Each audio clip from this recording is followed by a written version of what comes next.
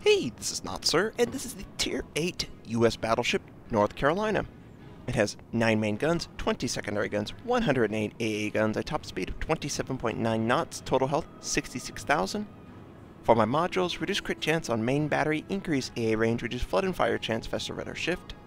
And for my commander, situational awareness, basic survivability, basic firing training, faster turret traverse, lower cooldown on damage control, and advanced firing training.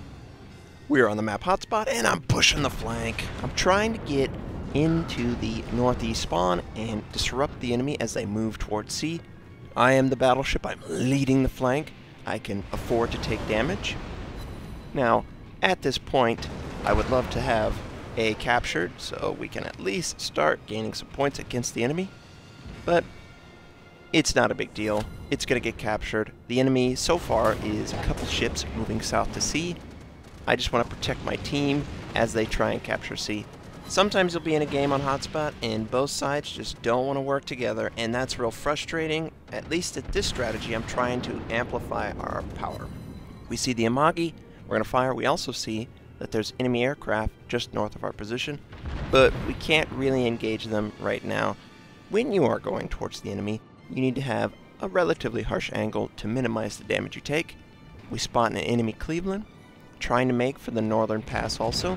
We're going to switch to this guy. He's an easier shot than the Amagi. Plus we have that island in the way that we can use. So we're fully reloaded. We're going to fire waterline shot at the Cleveland. It looks like I didn't lead enough. Plus the dispersion was not in my favor. We land 3 shots and there's an enemy Omaha. The Omaha is basically cardboard next to these guns from the North Carolina, so I would love to fire on him with my next reload. And we're right at the range where I think his torpedoes would be useful. I think it's 8 kilometers if I'm not mistaken. It's pretty short, so as long as we stay at this range we should be good. Fire at the Omaha, and we don't lead him quite as much as we needed to, and the rounds actually fall short. The bat guns are ready to fire, and we fire on his position. We get a citadel penetration, 14,000 points of damage, and we're taking fire from everything, but we can't really change our heading. We're going to try our best to kill these cruisers so they don't get back to our aircraft carrier. In this particular game, you can see there's 4 total aircraft carriers. If you get an aircraft carrier on your side, you should try your best to keep them alive. Fire again, maybe not as precise as we needed to, and we're not leading the target as well as we need to. And I slow down. I choose to slow down with my front facing the Amagi and the New Orleans because I can take the punishment from the Cleveland, which it looks like he ran aground. So we gotta reload. No, he's just changing his angle again. And I'm completely stopped. I can't continue forward. I can't change my angle. I have to engage the targets that are at my flank, while the Amagi and the New Orleans are trying to do damage to me. I fire, but the Cleveland starts moving again after I fire, and the dispersion doesn't work out either. It's just not been my day on the distance, just barely off. Since the Cleveland and the Omaha are so far away, we're going to try and engage this New Orleans since he wants to be so close. He's showing his side. We've got a waterline shot. We fire our back guns. He angles away immediately whenever we fire. And again, just crappy dispersion. And oh man, so much damage I've taken. Initially, this strategy was very bad. I was doing my best to try and blow up the northeast spawn, but clearly that did not work out. We fire again on the New Orleans, do minimal damage, but we do have the island in the way. And we don't run into the island, so we can sustain a little bit now that we have teammates that have moved in, captured C, or attempting to capture C, and we've avoided most of the damage with these islands in the way. Probably would have died if I would have changed my angling at all during that engagement, because the Amagi is so dangerous. So we're going to rotate back and defend A. I don't want to lose this to capture. We're already a ship down, an important ship, a carrier. So the best thing I can do is prevent the enemy from capturing A and give my team time to eliminate targets. While we're moving, we're obviously going to fire on a target, the New Orleans. We only have our back guns ready to fire, and we get a huge citadel penetration, 16,000, and we have a huge island in the way. friendly finishes off the New Orleans. We have to angle for the torpedo. You can't be lazy. We know he wants to bomb me, so we're going to try and keep our butt towards him as best as we can. We are on a large ship, but as long as you make it difficult for him to get the right strike, then you're going to give your AA guns time to eliminate the enemy. And the US battleship AA guns are fantastic. And we actually take out the torpedo. It seemed like he wanted to drop right there, but obviously completely destroyed. We know there's two enemies somewhere in front of us. We see the Omaha. He's got pretty good angling. And we are not seeing the ideal shot. We check the Cleveland. Cleveland is much better, much more broad. So we're going to fire on his position. Waterline shot. Incoming rounds are doing minimal damage. So far, we haven't been set on fire. And he moved away slightly, so the rounds all land just short. Minimal damage, if that, and man, just my day. This was a game where I was trying to get 4 kills. This was that high-tier game, and I was trying my best to get 4 kills. I had so many targets, and they were just slightly off of the aim that I set, and it's just frustrating. We fire again. He's moving away, but I don't think we aimed high enough. With him moving away, and relatively fast, he's going to outrun our shells. Yeah, just terrible shot. Terrible shot. Whenever you set up a shot, also use your mini-map. Your mini-map will tell you a lot about where the target is headed. Obviously, if you're at extreme range, they have the chance to maneuver, but we're not at that point. There isn't a large opportunity for them to adjust their heading. And we're about to set up again on the Omaha. Again, we aim too low. He's moving away from you, Notser. And it's going to show. I guarantee it. Yeah, just barely too low. Now he's headed in a more parallel course, but that doesn't matter. Now we have to wait for the reload. Cleveland's still firing on us. He's ineffective. He's right near his max range. I know it. And we see our friendly is dealing with torpedoes. Ugh. Don't go out there. It's dangerous. We are almost reloaded in the Omaha. This is it. This is my opportunity. He has softened his angle. He's not paying attention. We fire waterline shots. We get great dispersion. And let's see. Come on. Yes! We do something that kills him. Whatever his remaining health was, we did it. Now it's just the Cleveland. We've defended A, and sometimes you'll play this map and you'll be like, man, my team did nothing to win the game. If I wasn't here, the 2 cruisers would have captured A, defeated the destroyer most likely, and it would have put our team on a clock. And maybe I would have been able to kill a ship faster over by C, but they would be winning on cap, I think. Again, we miss slightly, barely. Just so frustrating. Enemy dive bombers are coming in. We're trying our best to extend the time that our AA can fire on them before they actually bomb us. The Cleveland is angled back into us. He probably feels like I can't fire on him. Looks like he's switching his angle, so it's going to be harsh either way, unfortunately. This is, again, a hard shot. Since the dive bomber attack is done, we use our damage control. This is the premium damage control. It's really helpful.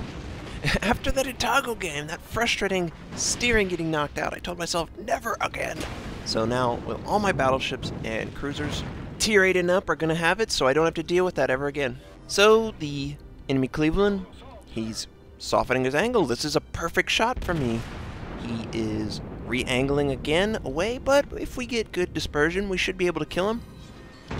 And, man, some of them land on the superstructure, some of them land just at the waterline, just slightly below it, so they don't actually make contact with the ship. Just weird. That is the thing that you have to deal with most with the North Carolina. The modules are set up for the slower, more accurate, but shorter range battleships, whereas the North Carolina kind of flips it. The North Carolina, the Iowa, and the Montana play a lot like the early Japanese battleships. High range, inaccurate fire in comparison to the slower US battleships with shorter range. You don't get a module to increase your gun accuracy until tier 9 on the US battleships. you have to deal with increased gun range. The North Carolina is in the realm of the Tirpitz on accuracy. It does have a little bit more range, but it can't equip the accuracy module until tier 9, exactly what I was talking about, so it's a little frustrating. Can't wait for that Iowa, so I just have access to the accuracy module. The Cleveland again re-angles, softens it towards our position. We fire, we only have our back guns, and of course we straddle the target. 2 in front, 1 in back. It's just, ugh. This ship works out much better in my opinion when you can get into a position to fire and have accurate fire on the target. When you don't have the accurate fire, it really shows. It's really painful. The front guns are still rotating, but the Cleveland is coming in slightly. We're gonna fire. We're gonna see if we can hit him when he's coming towards us at an angle, and of course, we land short again. Just one of those days. It's like, I need the 4 kills. And this guy is doing everything in his power to slow me down. At least I'm in an area where I can provide a defensive position to A. If I was doing this out in the middle of nowhere, that would be a terrible thing for my team. We're able to land 1 shell of the 6 we fire. Our back gun is ready to go, and we fire on him, and he slows down. I don't know what, but it looked like the dispersion. Yeah, he did slow down. He came to a complete stop. These guys, and they're stopping. He's backing up now. So we lead the target in reverse, hoping that our rounds will at least disperse onto the hull of the ship. We barely miss with 2 rounds. 1 makes contact, does nothing because it's an angled ship. And we're just trying our best to take this guy out. This is just so frustrating. Looking back on it, I should have just rushed him. The nice thing about U.S. cruisers, they don't carry torpedoes. And I will only die to torpedoes in this scenario. We are now behind. This is not good. The enemy has captured C, and they're moving north. We do have battleships and an aircraft carrier. Battleships just took out an enemy destroyer. If we could take out this Cleveland, will help the team a lot. Guns are ready to go. We're leading the target. He's about 10 kilometers out. He's moving away slightly, and it looks like we get the dispersion we want. And he harsh angled that immediately. You can see he's going straight away from us now. He's really good at avoiding damage. That's all I gotta say. I even led him knowing that he was going to move away. And, ooh, there's an enemy aircraft carrier. Do you see that on the map? Looks like we're going to get 1 opportunity to fire before he goes behind the island. We fire. Will this be it? Will this be the kill? We can't afford to take damage. We land around, but obviously we don't kill him. Now it's 3-5. We know the enemy aircraft carrier is in that area. So what I was thinking is I was going to come around this island and double back and kill the aircraft carrier without him knowing I'm in the area. I have situational awareness, obviously, introduction, and I can tell whenever I'm spotted. I'm spotted right now by aircraft, so the aircraft carrier has aircraft in the sky. The friendly destroyer died near B, so we know there's someone at B. This enemy Tirpitz, he's got 2 fires, and we're going to fire on his position. He's taking minimal damage, considering he has 2 fires. We want to get him out of the fight. Friendly's going to do that for us. Okay, another wasted round, but it might as well be the same. And oh crap, there's an enemy Alba at our flank. We need to make sure that we don't show our side too much because Japanese cruiser can send out torpedoes. We are keeping the enemy torpedo bombers away from us, and we take it out. Now, this is a textbook. He's sending out his torpedoes. He's showing his butt. So we just got to move out of the area and give ourselves enough time to maneuver when we see them. Our guns are almost ready to go. We set up a waterline shot. He's about 7 kilometers out, and he's angled towards us. And oh, 17,000. Been one of those games. I'm just happy for one Citadel. He's going to have an island in the way. It's not going to be ideal for us. We have to wait for a gun reload anyway. So it's not a huge deal. We lose sight of him because we are the ones spotting. So we just need to be careful. We see the aircraft carrier has decided to slam against the island to prevent my strategy of double backing and taking them out. So we're going to have to go looking for the aircraft carrier.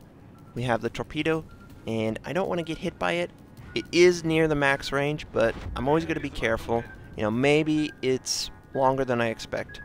But we do have a nice broadside.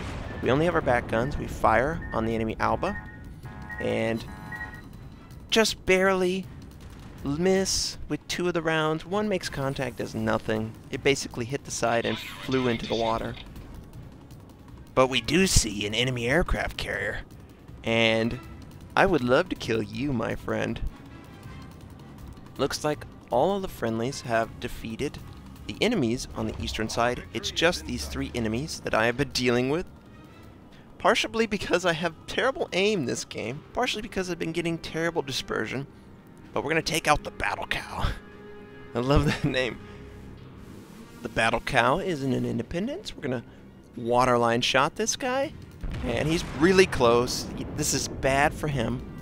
And we fire at the waterline. We eliminate the Battle Cow.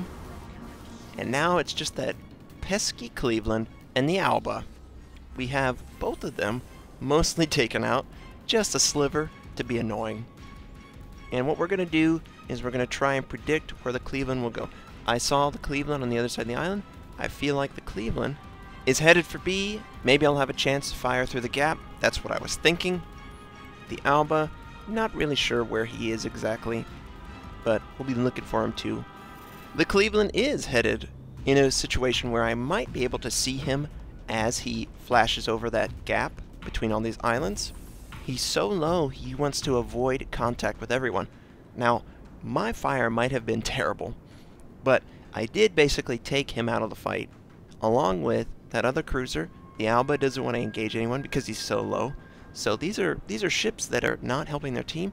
Our team right now is winning. We have only 1 capture to their 2. I believe there is a potential that they can still win as long as they avoid taking damage, but the aircraft carrier on our team is not going to allow that to happen. He gives us so much intel. The Alba could be right on my port side. That could be worst case scenario, but the North Carolina guns do traverse so fast I could engage him and not really worry about it. But the way the Cleveland is moving, that tells me that the Alba is not in the same area. They would be trying to meet up for greater numbers. But in this instance, he is telling me they're just trying to get away. And that's what I would do too. There's a minute left. They have the potential to win the game as long as they don't die. And this was it. This is what I was looking for. This opening where I would have a chance to fire on his position. Front guns are ready. Back gun cannot get in position. We fire a waterline shot. Only need 1 round to hit. And we get a Citadel, of course. So we do the remaining hit points. We would have done 11,000 points of damage, but there wasn't any left. Alba was running away. We locked up this game by taking out the Cleveland, and finally I can say the game's over. And that stupid Cleveland, the guy that I initially saw and engaged at the beginning, is the last kill. And this was one where I was going, I need the 4 kills, I need the 4 kills, but obviously it worked out. Prior video.